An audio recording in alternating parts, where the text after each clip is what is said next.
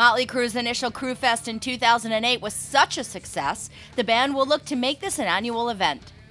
Cruefest 2 will be Godsmack's first tour together since 2007, and the band, who are in the studio recording a new album, will showcase new material on Cruefest 2 this summer.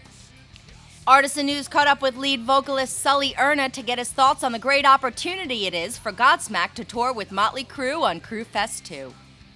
I'm really excited about it because I think it's a good opportunity for Godsmack to come out, since we've been off the road for a couple of years now, and just kind of show our faces again and say hi to everybody and let them know that we're coming back with a new record. Cruefest 2 tour dates kick off July 19th in New Jersey and extend until August 21st in Virginia Beach, Virginia.